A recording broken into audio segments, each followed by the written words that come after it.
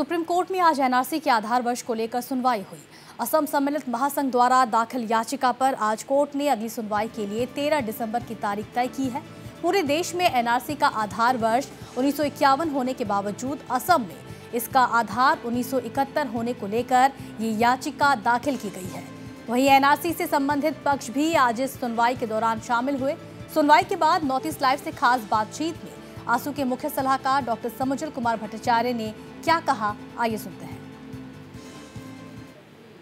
After long 6 years, historic Assam movement, historic Assam Accord was signed. To solve this vexed foreign national problem, the Assam Accord was signed. And now also, we had said in the court that the only way to solve this vexed foreign national problem is to implement the Assam Accord within a specific time frame. In last 37 years, after signing Assam Accord, all parties, governments were there in the Delhi or Dispur. There is no fault in the Assam Accord because of the failure of the successive government in Delhi and Dispur. The vexed foreign national problem is not solved. The only way to solve this foreign national problem is to implement Assam Accord. Before the Supreme Court of India, as a signatory of the Assam Accord, we had said the Assam Accord must be implemented in a specific time frame because Assam Accord is a tripartite agreement. It is signed in between Government of India, Government of Assam, All Assam Students Union and All Assam Ganasangram Parishad. So we are the respondent of this case. So as a signatory of the Assam Accord, we are reiterating that only by implementing all clauses of the Assam Accord, this problem must be solved, it should be solved.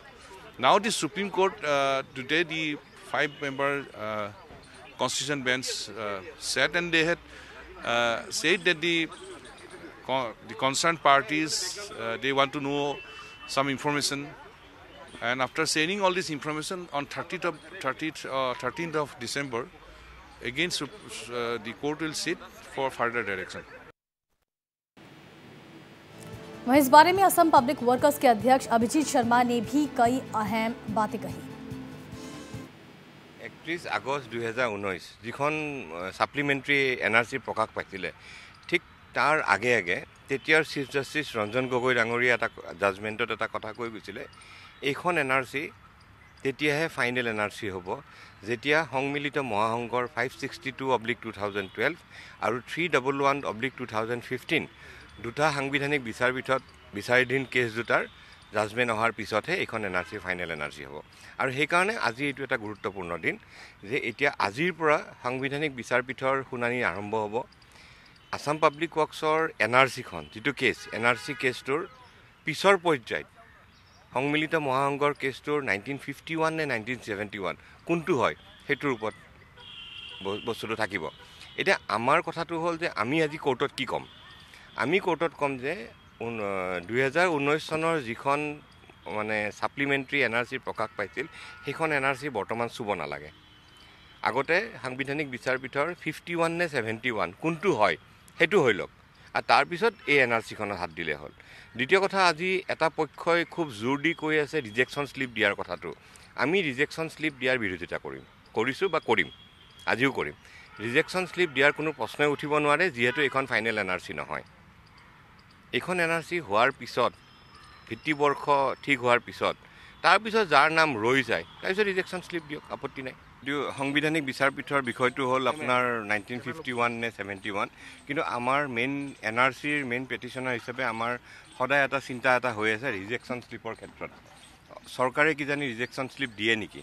সেইকাৰণে আজি আমাৰ উকিলে কোৰ্টক ক'লে যে যেহেতু এখন final NRC নহয় যেহেতু আৰু যেহেতু আপোনাৰ কোৰ্টৰ এটা অৰ্ডাৰ আছে 562/2012 সাংবিধানিক বিচাৰপীঠৰ কেছটোৰ ভিত্তিবৰ্ষৰ পিছতহে এনআৰচিখনৰ বিষয়টো হ'ব, তো ৰিজেকশন স্লিপ দিব নালাগে। কোৰ্টে এইখিনি কথা কোৱাৰ লগে লগে কোৰ্টে আজি একো নকলে, শুনিব নিবিচাৰিলে, এইটো বিষয় এতিয়া নুশুনো বুলি ক'লে।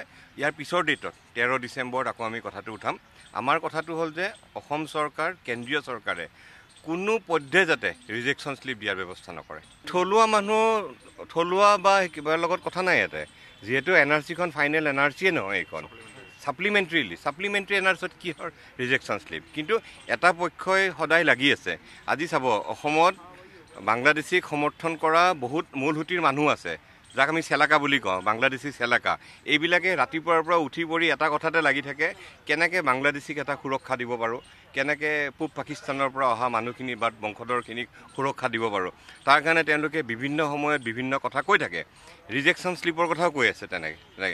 সেইকাৰণে আমি কৈছোঁ ৰিজেকশ্যন শ্লিপ দিয়াৰ কোনো দৰকাৰ নাই।